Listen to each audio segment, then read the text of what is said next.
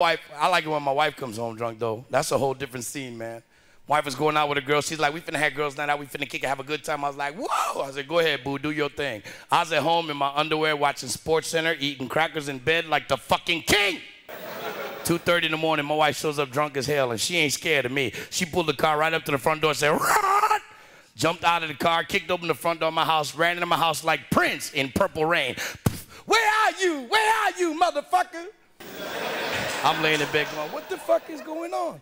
She kicked open the bedroom door and said, there you are. She said, Mama found you. Mama been thinking about you all night. Mama wanna fly.